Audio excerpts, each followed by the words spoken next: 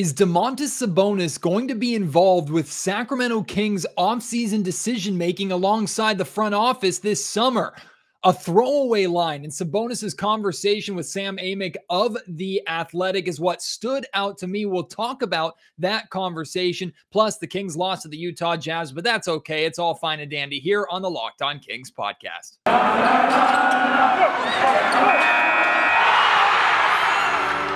You are Locked On Kings, your daily Sacramento Kings podcast, part of the Locked On Podcast Network, your team every day. And now, ladies and gentlemen, it is that time for another episode of Locked On Kings. Hello and welcome into Locked On Kings, your podcast hub for Sacramento Kings coverage all regular season and all off-season. If you're looking for in-depth analysis, game-by-game breakdowns, highlights, interviews with local and national experts, full coverage of your Sacramento Kings from January through December, this is the place for you, part of the Locked On Podcast Network. My name is Matt George. I have the privilege of being your host here. I've been covering the Sacramento Kings now for 8 seasons, currently working with ABC 10 News here in the California capital. And I apologize for no podcast over the last couple of days. It's rare that I have back-to-back days of no pods. Wasn't too much going on other than this Athletic article that dropped, Sam Amick's conversation with Domantas Sabonis. It happened right after the game against the Knicks in Sacramento when Sabonis was actually ejected. And there's a lot of good quotes, a lot of good things from this interview and this article that we're going to talk about. But the main bit that we're going to focus on, I'll get to, is actually kind of a throwaway line in this entire conversation. And Sam didn't ask any kind of follow-up on it. Maybe it doesn't mean as much as I'm going to put into it, but it's going to be the main thing that I discussed and the main thing that I personally pulled away from this article. But we're going to dive into that. Yes, of course, the Kings did play and lose tonight to the Utah Jazz. Still a pretty entertaining game. De'Aaron Fox had a fantastic game. We'll get to that in the next segment discussing that. Plus, coming up on tomorrow's Locked On Kings podcast, I'm doing something sort of new here that I'm very excited about, and I'll tell you about that at the end of the show. But let's dive into this conversation between the Athletic Sam Amick, who joined me a couple of months ago right before the trade deadline here on Locked On Kings. He is very well plugged in with the Sacramento Kings, as you know. Started here in Sacramento, working for the Sacramento Bee before taking his talents to the national scene. So he's always very well connected with the Kings and always gets these kind of interviews, gets these kind of conversations. And there's not a lot in this article that is really going to surprise anybody. There's not a lot from this article that could be considered breaking news necessarily. It's more of a kind of like get to know Sabonis and where his mind is at coming to Sacramento, being traded from the Indiana Pacers. And I highly encourage you to go and read this article. And we're only going to point out really 3 things from this article. There's a lot more than just the 3 things that we're going to point out. So I encourage you to go and get a subscription to The Athletic just for Sam Amick's content that he provides. He does a lot of Kings stuff, not just this, every single year. And if there's national Kings news, usually Sam is probably the first or one of the first to get his hands on it. But 3 things that I'm pulling from this article. Basically, it's a transcript of an interview between Sam and Sabonis. So it has Amick's questions followed by Sabonis's answers. And the first thing that we're going to talk about is the winning mentality that Sabonis is trying to instill here and bring here to Sacramento. And he said this: I had a lot of conversations with everyone here already. I feel like we're all on the same page. Everyone's motivated. We want to start instilling a winning mentality, doing winning things that happen in practice, on the court, off the court, on the road, all these little things. We want to start changing things and trying to get a winning season and be successful. Not the first time that we've heard that term winning mentality over the, not just the last 15, 16 seasons, really over the last couple of seasons. We've heard that term brought up a number of times. And how many times recently here on Locked On Kings have I talked about the losing culture here in Sacramento, how that culture needs to change. And I'm at the point where I've seen it stick around so long and infect, that's the word that I used, infect so many players that it almost feels like the Kings have to get lucky and stumble into fixing it. At least that's where I'm personally at. But of course, that's from the mentality of someone who's been around this organization through this entire playoff drought. Domantas Sabonis is coming in here, 25 years old, now paired with a star point guard in De'Aaron Fox. believing that the Kings can actually get something done and he can be a part of that. So I'm happy to hear that Sabonis is wanting to instill a winning mentality. I'm glad that he brought up that it happens in practice. It happens off the floor. It happens on the road. This team needs it across the board. It's not just, I mean, they might have a good locker room with good leadership, a bunch of guys that get along, but there's no winning mentality in that locker room. There's no winning mentality in the practice facility. We thought that there was when we saw the videos at the beginning of the season, right, of De'Aaron Fox and Davion Mitchell playing aggressive one-on-one basketball against each other. No idea where the hell that went, because that didn't last too long come the actual regular season. But it's seeing that consistently on all sides of this team and all aspects of this team, wherever they are during a season, even during an off season. Sabonis wants to be a part of that. And as excited as I am for him to say that and want to do that, good luck. Good luck, Sabonis. That's one of the best things that I have to say at this point. It's like there have been a lot of players that have come in and recognized that instilling a winning mentality is what this team desperately needs, and changing the culture is what this team desperately needs. And there's been a lot of players who have come in and have failed. Now, to be fair, with the exception of the trade for Chris Webber almost 2 decades ago, or actually over 2 decades ago now, the Kings have never really traded for a player of Sabonis's caliber.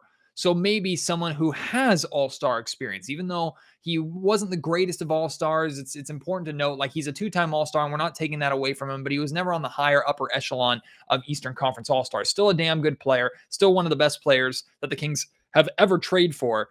So maybe that will help, bringing in that quality of a player who can come in and theoretically fit right into what the Sacramento Kings are trying to do, become an important piece for this team and the core of this team going forward with a partner that theoretically makes a lot of sense in De'Aaron Fox. Maybe that partnership is what can lead to instilling a winning mentality, but I'm also still at the point where I'll believe it when I see it. Another thing Sabonis talks about, his long-term fit in Sacramento. This is actually at the very end of the article, the last question that Sam asks. And this is what Sabonis says. He said, "I'm excited about the whole journey. It sucks that we have that playoff drought, but the fact that we can be a part of something that can turn it around, that's the goal. Come in and change the perspective of this organization and what people think. We're excited that we can be part of that and build it, So I want to stay as long as I can. Everything has to go well, but I'm happy here. It's awesome. The fans are great. I'm excited to see us do good." You can tell by the inflection of my voice in that quote that the most important line in here is everything has to go well, but I'm happy here. Sabonis, from day one, he arrived in Sacramento, has expressed how happy he is here. And I don't think that's just lip service. I think he's excited to be here. We know the family ties that his wife has to California. I genuinely believe that he likes it here in Sacramento and he could see this as a long-term home. But I truly appreciate, even if some fans saw this and maybe were a little nervous by this, and it's okay to be nervous about it, but I appreciate Sabonis being very honest and saying everything has to go well. If over these next 2 years things are an absolute disaster, would anybody blame Domantas Sabonis for not wanting to play here, for wanting to move on? If Sabonis just becomes another cog in the wheel of Sacramento Kings ineptitude, like so many players before him have easily slotted into, why would you want to stay in that, especially when after 2 years, at 27 years old, theoretically Sabonis will be right smack dab in the middle of the prime of his career and could probably get a healthy contract on maybe a contending team. So I don't blame Sabonis with that mindset at all. In fact, I would be more concerned, or I would be a lot more skeptical if he had said, I absolutely want to be here. This is where I see myself for the remainder of the season. I'm not even worried about re-signing 2 years from now. Like, I believe he's not concerned about re-signing at this point in time. He has 2 years left on his contract. He's doing just fine. He doesn't have to worry about that quite yet. But I do appreciate the fact that he's just not blindly committing to the Kings. And there's no way, shape, or form, no way in hell that he should ever blindly commit to the Kings. And any Kings fan who is wanting him to do that, I understand, kinda. But again, I think it would be more disingenuous. I would be more skeptical, maybe even a little more concerned if he were to say that, because it would sound like he's almost trying to convince himself, versus this way, he's very honest. He's very open. Look, things have to go well. We have to turn this organization around, or it's not going to work out here long term. Now, I'm putting words in his mouth there, but that's kind of how I interpret what he's saying. But he's also not saying that, at least how I read these words. I haven't seen him or heard how he says this, but how I read these words, I don't think he's saying that with the the expectation, the pessimistic expectation that that's going to happen. I do believe Sabonis has an optimistic expectation that he is going to be able to turn things around here in Sacramento and that this is going to be his long-term home. I believe him when he says he doesn't really want to bounce around anymore. But those two things, as important as they are not the main things that I pulled from this article. In fact, the main thing that I pulled from this article is literally a throwaway line in an answer to a question about him being thrown out during the New York Knicks game. That was the third straight game, remember, that the Kings blew a big lead. This time they blew a 20-point lead after back-to-back 19-point blown leads on the road. The Kings return home, built up a big lead in the first half and got their asses kicked by Julius Randle. And then Sabonis was ejected and then also made a contact with the official, which is why he was suspended for the Denver Nuggets game right after that. But there's a throwaway line in here, and I'm not going to read it with any kind of inflection. I just want to, I'm wondering if you're going to catch on it. And then I'll of course point it out. He says, I mean, that's why I got frustrated. The Kings brought me here and we want to change things. You know, my goal is to make the play-in tournament game. Like that would be amazing just to be in that kind of game or just to play the right way, build little building stones to next season. That's why I got really upset because, again, we blew our second game up by 20. Technically, no, it was your first game up by 20. Last couple of games were up by 19. And these are games that we need to make it into the play-in. I want for this organization and for this city to make, he basically saying he wants to make the play-in for the organization in the city. It'll be a lot of fun. It's just little by little. I think we're doing great things and going in the right direction. We're going to have a big summer. We've been talking about it. And we'll have a good training camp and get all the people together, you know? End of quote. Did you catch the throwaway line there? It's at the end. He says, we're going to have a big summer. We've been talking about it. And then we'll have a good training camp and get all the people together. We're going to have a big summer. We've been talking about it. Now, that can mean a million things. That can mean Sabonis and the players in the locker room who he believes are going to stick around, the players that they know are part of the core going forward. I'm talking about guys like De'Aaron Fox, probably Harrison Barnes, Davion Mitchell, Dante DiVincenzo. He's talking to those guys about how excited they are to spend a full season together next season. He could mean that. It's very probable that he means that. But also earlier in the article, he talks about the amount of conversations that he's had with assistant general manager Wes Wilcox, also current general manager Monty McNair. Is there a chance that Domantas Sabonis is already having discussions with the Kings front office about what they want this team to do and accomplish this offseason? I think that's very likely as well. Look, if you want to retain a talent like Sabonis, if you know that in a couple of years his contract's going to come up and you traded away a player like Tyrese Halliburton in order to get him, you don't want to lose him after 2 years. So you want to appease him in whatever way you can. The best way to do that is, of course, by winning. But it is not uncommon by any means for teams to involve their best players in decision-making. Now, do they have the final say? No, but you best believe that big names on big team. Now, I'm not talking like LeBron James and the Lakers, because LeBron does have the final say with whatever the Lakers do. But let's use like Giannis Antetokounmpo with the Milwaukee Bucks, for example. We have no reason to believe that Giannis is calling shots similar to how LeBron is calling shots in LA. But you best believe Giannis is involved in decision-making, or at least shares his opinion on players that he likes and doesn't like, or players that he wants to play with. In fact, I believe that De'Aaron Fox, one of the major reasons why the Kings acquired Domantas Sabonis was because De'Aaron Fox was asking for that type of player. Maybe he was asking for Sabonis specifically. Sure looked like it when Sabonis first arrived here, but I'm not sure. Is Domantas Sabonis saying that already there are conversations happening between him, maybe De'Aaron Fox, and the Kings front office, and that those conversations will continue over the course of this offseason? See, that's where I'm like, ooh, tell me more. I want to know more. Like, what kind of conversations? And I know that wasn't necessarily the point of the question, the point of the article for Sam, but I wish I could be a fly on the wall or on Sam's shoulder, whispering in his ear, telling him to ask a follow-up on that specifically. Not that Sabonis would have probably said anything, because those things are kept behind closed doors. But I wonder what conversations are going on. Is Sabonis meeting with the front office saying, hey, I need a 4 to play with that stretches the floor, or we need more defense, obviously, or we need a better 2 that spreads the floor, or we need to go and get this guy in the draft if we get this pick. I really like this guy. I want to know what conversations are happening, plus what conversations are going to potentially be happening around the next head coach of the Sacramento Kings, because maybe Sabonis or Fox have input onto coaches that they respect that are available, which coaches are on the market, the type of playing style that they want to play, how that coach can complement that. Maybe they like or dislike certain candidates. I'm sure Sabonis and Fox are going to be involved in conversations this offseason to some capacity.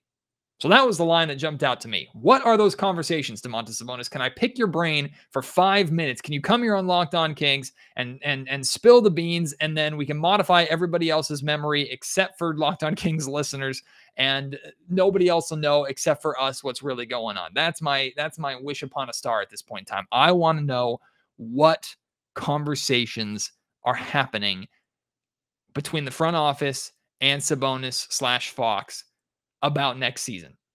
Because regardless of what happens for the remainder of the season, making the play-in or missing the play-in, this offseason is going to be massive. I feel like I say that every single summer. Next season, like there's no underselling how important next season is, how essential it is for the Kings to be minimum an 8th seed next season. Minimum.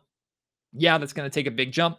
I don't care. A full season of De'Aaron Fox and Domantas Sabonis together, expecting improvements on top of that after trading away a player like Tyrese Haliburton, damn right, you better be minimum 8 seed. I'm excited. We'll have to wait and see. But go and check out that full article, that conversation between Sam and Sabonis. Other great stuff in there that I think you'll be really interested in, including the process of like where Sabonis is living right now in Sacramento. And he talks a lot about the fans and how Sacramento has welcomed him and relationships that he's already building here. Great stuff in there. Go and check out that article. And Sam always does a fantastic job. But the Kings played a basketball game tonight, in case you didn't know.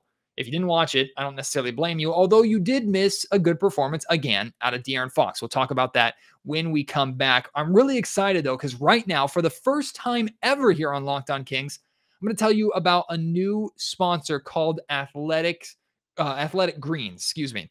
Athletic Greens, a little less than a month ago, they sent us, I think all the Locked On podcast hosts got sent a starter pack, a care package of all this Athletic Greens stuff. And I've been looking for something like this for such a long time. Now, to be clear, it's very different from Built Bars, and I have Built Bars religiously every single day. But Athletic Greens is like a supplement that just does so much for you. And the big thing with me for Athletic Greens, I use it literally every day. And I mainly use Athletic Greens because of the boost that it provides, natural, healthy energy that it provides me. I'm up late watching Kings games, hosting Locked On Kings podcast. And for those of you who don't know, I work for ABC 10 News, and I work on the morning show, our morning broadcast. So I'm up at 2 o'clock in the morning, and my workday starts at 3 a.m. I work from 3 a.m. to 11:30 a.m. So energy is extremely important for me. Of course, I drink coffee. I try to avoid energy drinks as much as possible. Athletic Greens has given me a healthy, natural energy that I'm using every single day. And I am already done with my care package and ordering my next one. In fact, I had work today without Athletic Greens for the first time. I felt the effect. It is so good for you. It is so delicious. It's lifestyle friendly, whether you eat keto, vegan, dairy-free, or gluten-free. It contains less than 1 gram of sugar, no GMOs, no nasty chemicals or artificial anything, while still tasting good. It supports better sleep quality. This is big. And recovery supports mental clarity and alertness. It's one thing, or one of the best things really, about Athletic Greens. They use the best of the best products based on the latest science with constant product iterations and third-party testing. To make it easy, Athletic Greens is going to give you a free 1-year supply of immune-supporting vitamin D and 5 free travel packs with your first purchase. All you have to do is visit athleticgreens.com/NBA network. Again, that's athleticgreens.com/NBA network to take ownership over your health and pick up the ultimate daily nutritional insurance. Locked On Kings is also brought to you by our friends at Bet Online. It's that time of the year again. College basketball's tournament finally upon us. It's March, ladies and gentlemen, and from all the latest odds, contests, and player props, betonline.net is the #1 source for all of your sports betting needs and info. Look, if you pay attention to the tournament just for scouting potential draft picks that the Kings can end up keeping an eye on, and maybe will end up bringing to Sacramento this summer, hey, use the time and also maybe make a little bit of money. Maybe you're filling out a bracket. There's different challenges and things like that on Bet Online. They remain the best spot for all of your sports scores, podcasts, and news this season. It's not just basketball, of course. Bet Online is your continued source for all your sporting wagering information needs, including live betting and even your favorite Vegas casino games. Head to the website today or use your mobile device to learn more about the trends and the action at Bet Online, where the game starts. The Kings lost to the Utah Jazz. It's part of their, what I'm calling their hell stretch, 5 straight games of yikes. And the Kings taking on a shorthanded Utah Jazz team. The Kings themselves also very shorthanded. We just talked a lot about Domantas Sabonis. He did not play in this game for personal reasons. Now, I haven't gotten this 100% confirmed, but I'm pretty confident in saying the reason why Sabonis was not with the team, it's not a tanking decision, tanking crowd. It wasn't the Kings intentionally shutting him down. From what I understand, Domantas Sabonis, his son was born 2 to 3 days ago. So the fact that his family went through that big of a move and basically had to move their life all the way from Indiana to Sacramento while Sabonis's wife was that pregnant. I mean, my wife and I dealt with a pregnancy 7 months ago, and I know how complicated and exhausting that is. So more power to, I can't even imagine being a new father like I am right now and having the travel schedule and the expectations that are on NBA players and professional athletes. Harrison Barnes' child, his second child, was actually born the same exact day as mine, August 25th, and he's been dealing with that all season long. So Sabonis missed this game, I believe, because of the birth of his son. Congratulations to the Sabonis family. So happy for them. And I hope that everything is okay, that everything is healthy, the baby is safe. And I wish them the absolute best. That being said, Kings could have used Sabonis tonight, and the Kings need Sabonis if they want any chance during this 5-game hell stretch. The good news is, even though the Kings lost 134 to 125, not an ounce of defense was played by either team. A lot of that has to do with the fact that the Jazz were missing 2 important starters, including Defensive Player of the Year Rudy Gobert, who didn't play in this game. Mike Conley also didn't play. He was resting. Gobert was actually out with, I think it was like a foot injury or something like that. I didn't pay that much attention, to be honest with you.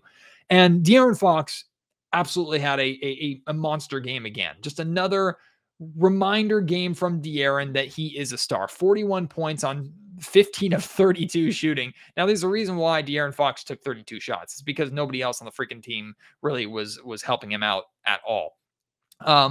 20 of those 41 points came in the first quarter, which is a career high for Fox, scoring in a quarter. He was absolutely on fire right out of the gate. He played almost 42 minutes, 41 minutes, 19 seconds in total in this game. Played a lot of minutes, ultimately, for the Kings to lose the game, unfortunately. Just needed more help. And some people are going to say, hey, De'Aaron Fox had that good of a game against the Utah Jazz because Rudy Gobert didn't play.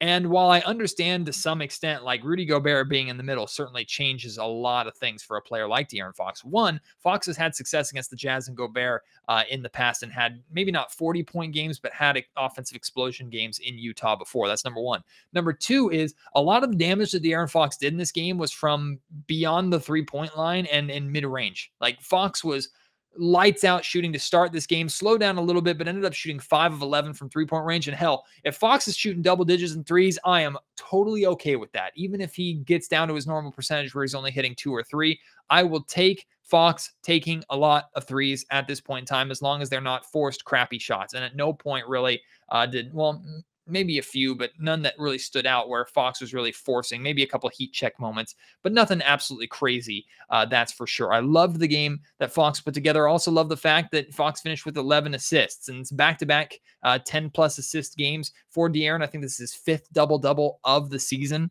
He's had 3 or 4 10-plus assist games in the last 7 or 8 games, something like that. Fox is finding out how to be effective as a scorer and also be just as effective as a distributor. That being said, no Domantas Sabonis means that there's a significant lack of scoring that somebody has to pick up. And while you did get 18 from Harrison Barnes, he only took 12 shots. At least it's double digits. Still needs to be more when Sabonis isn't playing. We talked about that recently. Trey Lyles with actually another solid game as a starter, only played 24 minutes, 5 of 9 from the field, turned in 13 points, only 6 points from Damian Jones, and only 3 points from Justin Holiday, who only played 9.5 minutes in this game because he ended up leading the game or leaving with a non-COVID-related illness. So I hope that he is okay. We got to see Dante DiVincenzo start in the second half, which I was excited about, and he ultimately did nothing. Defensively, he didn't have a great game guarding Donovan Mitchell, and offensively, he had some yikes moments, including an absolute blown layup. He finishes with just 3 points. You did get 12 points out of Davion Mitchell, or rather 12 points out of Chimezie Metu, 14 points out of Davion Mitchell off the bench. But overall, offensively, even if with the Kings scoring 125 points, De'Aaron Fox just needs more help. And then defensively, the Kings couldn't stop anything. They couldn't stop an immobile object at this point in time, especially Jordan Clarkson, who was coming into this game in a little bit of a three-point shooting slump. You best believe he had this game circled on his calendar as this is a good get-right opportunity for me. He had a career-high 45 points, 7 of 13 from three-point range. And someone asked me on Twitter, like, why do guys like Clarkson always seem to have these big games against the Kings? And I know I've talked about this before. I'm telling you, players recognize, especially perimeter players, they know that against the Sacramento Kings, they're going to get their opportunity. And that breeds confidence. And confidence is so important in shooting. So important. So when a player comes into a game knowing that they've been struggling and they see that they're going up against a Kings defense who's notoriously crappy to begin with, but also is terrible at guarding the perimeter, you know you're going to get your shot. And Jordan Clarkson was putting everything up with the expectation that it was going in. And he developed a rhythm very, very quickly, and the Kings couldn't stop him all game long. Like, he was knocking down everything. The confidence that he brought into this game is a similar confidence that we see on a nightly basis from at least one guy, especially perimeter shooting. And that's why it's a lot of these obscure names. Now, Jordan Clarkson, if you're not familiar with him, you need to, because Clarkson's a better player than I think people give him credit for, although he's very popular amongst the Utah Jazz. But there are a lot of players around the league, lesser names that our joke is like, who's going to get their career high against the Kings tonight, right? There are so many players out there that see playing time against the Sacramento Kings as an opportunity to showcase their skills offensively. And they bring that confidence into the game with them, and that confidence is palpable and it leads to results. Confidence is so important in the NBA, and because the Kings defense is so bad, players know that they're going to get their opportunity. Jordan Clarkson cashed in on that with 45 points. He also got 25 from Donovan Mitchell, 26 from Bojan Bogdanovic. Hassan Whiteside had a 12-point, 21-rebound double-double, filling in for Rudy Gobert. Oh, boy. Well, the Kings, unfortunately, the lowest quarter they held the Jazz scoring was 29 in the third. Other than that, it was a 37-point first quarter, 34-point second quarter, 34-point fourth quarter. So no defense to be found in this game. I did appreciate the Kings doing a good job taking care of the basketball. Only 7 turnovers. The assist-to-turnover ratio, very good. 27 assists to 7 turnovers. Another game where offensively, team looked good. Again, Fox could have used more help. Defensively, no, very little chance the Kings have to win when they're giving up 134 points. And unfortunately, they give up that many points a lot over the course of, or have done that a lot over the course of this season. Richaun Holmes, poor guy, returned to the lineup, came in off the bench, ended up getting ejected in between the third and fourth quarters. No idea what happened. The camera only really caught, I guess, the latter half of it. I'm not sure if he had already been ejected or it was when he picked up his second technical and got ejected. But Holmes was very heated, and he was clearly frustrated with, I don't know if it was the officiating. I don't know if it was just it's over. Like, Richaun has had such a difficult season, and I feel so bad for him. No consistency, been in and out of the lineup with injuries, the eye lacerations and things like that, other little injuries, missed some time with personal issues, recently had, I believe, a death in the family. So he's been dealing with that. Like, it's been a rough time for Richaun Holmes. Then he gets ejected in this game because of some clear frustrations. I feel really bad for him because he deserves the contract that he got. I still think he's worth every penny of that contract, even if he hasn't played up to it so far this season. That all being said, as I've said before, I would be very surprised if Richaun Holmes was on the Kings next season. And that's not, I'm not trying to discredit him or saying that the Kings are giving up on him or that he's not useful to the Kings, because he does have plenty of value, I believe, and the Kings are probably going to get something nice for him this offseason, or hopefully they're going to be able to. But when Domantas Sabonis comes in and takes your job, it's tough. Like, I feel for Rashawn because it's been a tough season for him. Kings dropped to 24-45 on the season. And a question that I have for you about this game is this another game where Fox goes off? Like I said, 41 points in this one, really had no help. Sabonis didn't play, so that's an important aspect to this. But do you look at these big games that Fox has been having recently, most of them in losses? Do you look at this as empty stats? Or do you look at this more as a reminder of what Fox can be, the kind of Fox that we were hoping at the beginning of the season, the Fox that we saw a lot last season? Do games like this stretch from De'Aaron give you more hope for this upcoming offseason? Or do you more, and next season, I should say, or do you more associate that with kind of empty stats? Like he's putting up good numbers and he's playing well, but the Kings are losing. Defensively, he and the rest of the team still isn't good.